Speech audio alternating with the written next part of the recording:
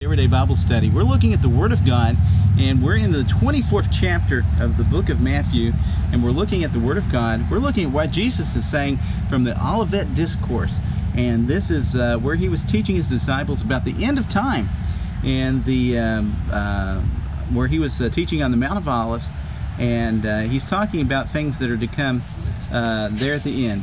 We're going to start with verse 32, and it says, "From the fig tree learn its lesson. As soon as its branch becomes tender and puts out leaves, you'll know that summer is near. So that when you see all these things, you know that is near and at the very gates. Truly I say to you, this generation will not pass away until all these things take place. Heaven and earth will not pass away, but my words will not pass away."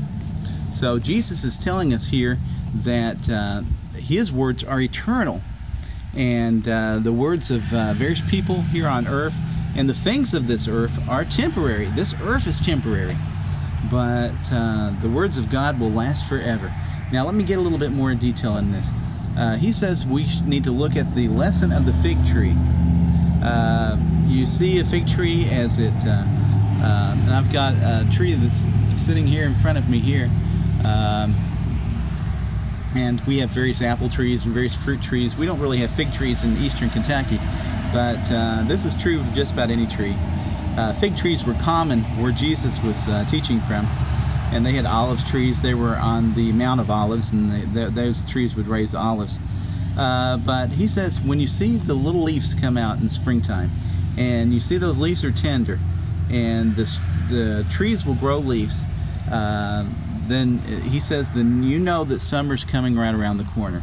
And it's late summer here in Kentucky as we read this. And it says, so when you see these things, you know that it is near at the very gates. So you can look at the signs of the times and know that it's getting closer to the time that Jesus is coming back.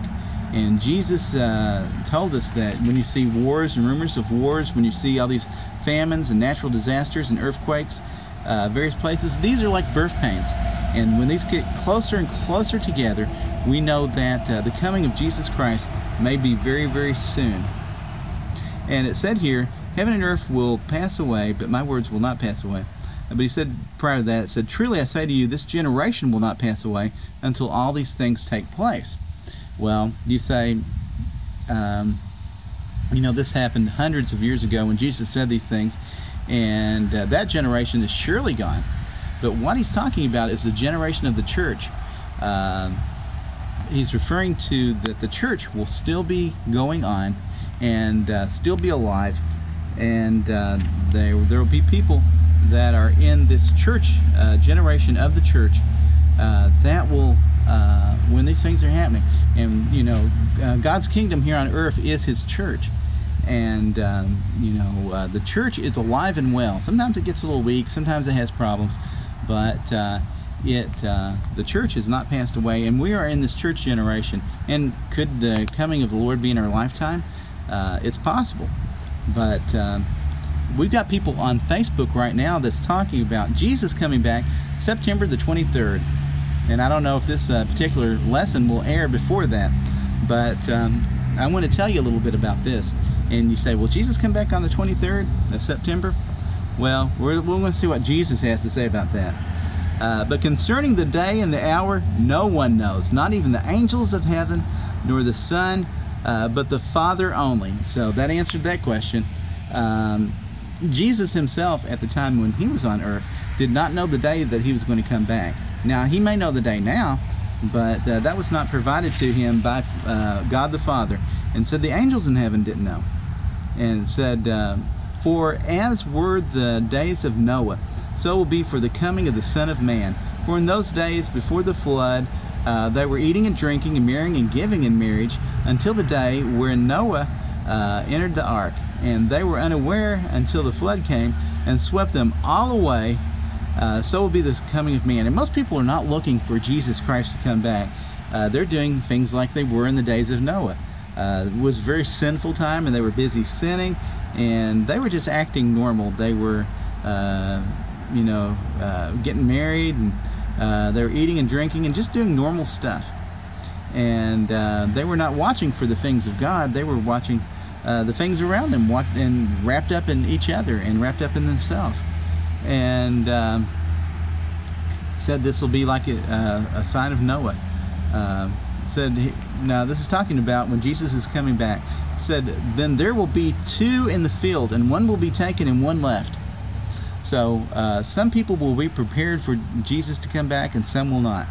And the question is, are you prepared? Do you know Jesus Christ as your Savior and Lord? And if you were walking in a field and Jesus was to come back, would you be the one that was taken up, or would you be the one that was left behind? And that'd be very scary to be left behind. It'd be very exciting to be taken up by Jesus Christ and be taken to heaven. And said, two women will be grinding at a mill, and one will be taken up and one left. Therefore, stay awake, for you do not know what day the Lord is coming. But know this, that if the master of the house had known in what part of the night the thief was coming, he would have stayed awake, and would have not have left his house to be broken into. Therefore you must also be ready, for the Son of Man is coming at an hour that you do not expect. He's going to come like a thief in the night. And most people will not be looking for Jesus when he comes back, but he's going to surprise very, very many people. But he wants us to be awake, to be watching for his second coming. Who then is faithful and wise servants, whom his master has set over his household, to give them their food at the proper time? Blessed is the servant whom his master will find doing so doing when he comes. So we need to be active in the activities of God. We need to be serving God, and we need to be looking for his coming. Truly I say to you, he will set himself over all possessions. But if the wicked servant says to himself, my master has delayed, and begins to beat his fellow servants and eats and drinks with the drunkards, the master of the servant will come on a day when he does not expect, and at an hour he does not come, an hour he does not know, and will cut him to pieces and put him with the hypocrites. And in that place there will be weeping and gnashing of teeth. So if you're not prepared for Jesus when he comes, then I got to hit something here on the screen. Then we're going to be in a situation where we're not prepared, and those that are not prepared for Jesus when he comes, they will face hell. That place where there's weeping and gnashing of teeth, Jesus is talking about hell. And Jesus is the way, the truth, and the life, and no man comes to the Father except through him. He is the only way that we to gain salvation, the only way that we're to be seen right in the eyes of God. And he's the one that God sends for our salvation. And if we do not accept him, I got to scare away a bee here, then we have to be prepared. But so many are not prepared. John with the Everyday Bible Study, and if you notice, I'm in a different location, different shirt. And one thing that we had a little bit of camera problems, and we weren't able to finish up the last film, so we're going to conclude it right here. And we got done with the passage of Scripture. Of course, it was talking about no man knowing the hour of the day, the second coming of Christ. And that's true, no man does know the hour of day. And but we need to be ready for Jesus to come back. Jesus could come back at any time. He could come back tonight. He could come back tomorrow. He could come back next week. He could come back next month. Or could come in next year or in a number of years. The fact is, we really don't know. But the one thing that we do know is if we look at the signs that are in the Scripture, the coming of Jesus Christ will be soon. And it is likely to be soon. We see most of the signs that the Scripture is telling us being fulfilled. And there are no prophecies that are in the Bible about Jesus coming back that have to be fulfilled in order for Christ to come back. He literally could come at any time. And the other thing that, if you remember in the passages that we read here in this Olivet Discourse, was that Jesus talking about the things to look for. The wars and rumors of wars, earthquakes, disasters, that sort of thing, and referred to them as birth pains. And we're seeing those sort of things And you say, well, those sort of things happened all throughout history, and that's true. But these things are happening more frequently. We've had a number of large hurricanes just hit back to back to back. Puerto Rico here in the United States just recently got hit with 2 hurricanes. The first one nearly wiped out the island. The second one just about totally wiped it out. Category 5 hurricane knocked this entire island, which is part of the United States, knocked the entire electrical system out. And they're finding it nearly impossible to get food and water and supplies into a number of their people.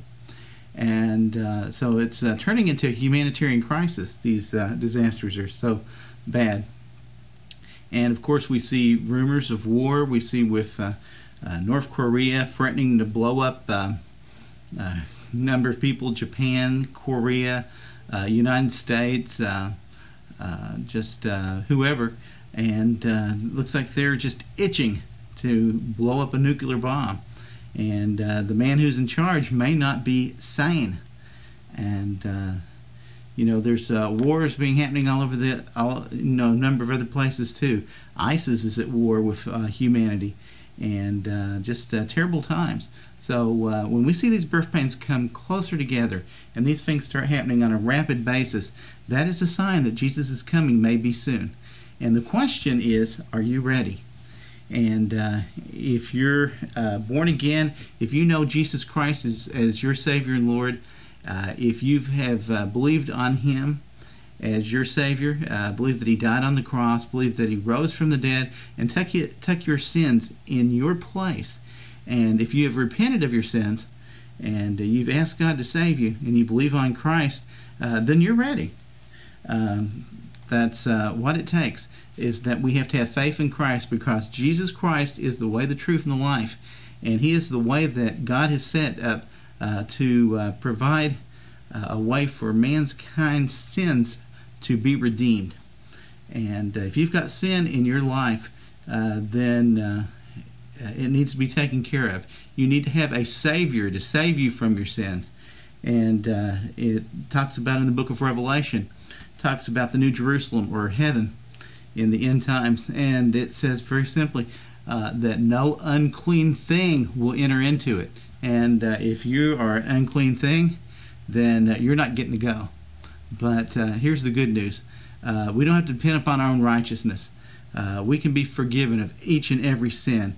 And Jesus Christ paid the price for our sins on the cross.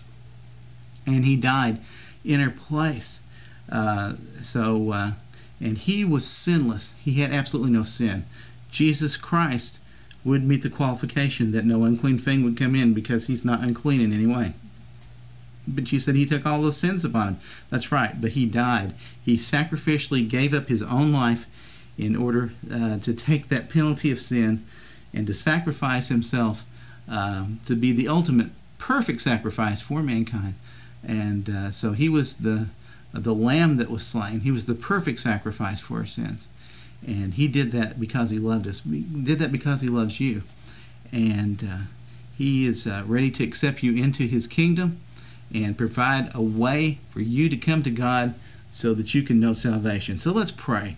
Dear Heavenly Father, thank You for Your word, and thank You for this fact that Jesus Christ gave up His life, gave up His lifeblood, and had His body sacrificed by evil men, so that He could become this perfect sacrificial lamb to be slaughtered in our place, so that He would take up the sins of the world, take up my sin and everybody's sin that's listening to this, and upon Him, and pay the price so that we don't have to face Your wrath, but we can have our sins redeemed, and we can be part of Your family and live with You forever. And Lord, we pray that many people will believe upon Jesus Christ as the Son of God, and the one that can save them from their sins, and that they'll believe that He died for their sins, and believe that He rose again, and they will confess that, and confess that with their mouth, that they believe, and that they will be saved, and that You'll forgive them of their sins, and that You'll impart Jesus' righteousness to them, so that they can be made clean in Your eyes, and their sins can be forgotten, can be cast as far as the east is from the west, and that they can be made perfect for You. dear Heavenly Father, we just want to thank you for all that you're doing in those people's hearts and minds that are watching this right now. And we pray that you give them the faith and they'll exercise that faith, and that they will be drawn to you and that they will come to you and ask you for salvation and believe on Jesus Christ for that salvation. This we pray in Christ's name. Amen. Well, thank you for joining us with this version of the Everyday Bible Study. It got split into two parts, but we're going to try to put them together, and we'll just the next video will hopefully be a little bit more normal, we have this wonderful message, and we're getting deep into the life of Jesus Christ, getting close to the crucifixion, and just the wonderful things that he did for us, and terrible things that he had to go through to do it, but he sacrificed, gave his life freely because he loves you and loves me. So until next time, this is John with Everyday Bible Study, praying that you have a great day.